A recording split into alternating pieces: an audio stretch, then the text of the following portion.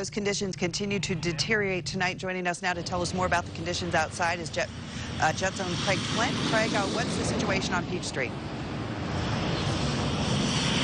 So, hey there, Jill. Good evening to you. Good evening, everyone. Here is Peach Street right now. It's just slushy, as you can see, maybe here. But the traffic is moving along.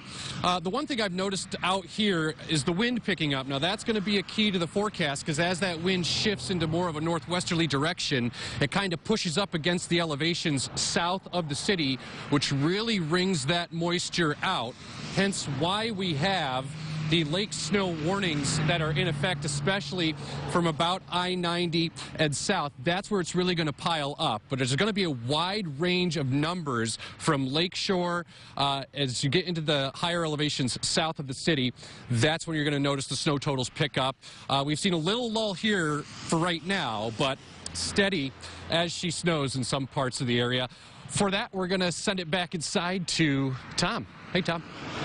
Hello, Craig. Great job out there. Another telling shot on our thermo twin cam. This is the United flight now. It's all full. They've backed it out here. And what they did last night is they brought up the de-icer. So not a lot of snow on the tarmac at ERI. You can see it falling there. But still, if you're traveling about, the traffic is slower and untreated surfaces can become snowy. And here comes the de-icer, the guy in the bucket. So that gives you a good, interesting look there.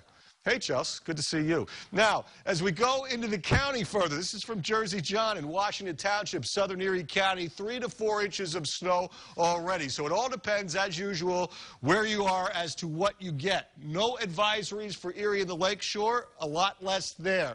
Here's the lake effect snow warning. It's back south of 90 for Erie County, the most there. And in between for Warren and Crawford. We'll spell out all the snow amounts and your forecast later in the show.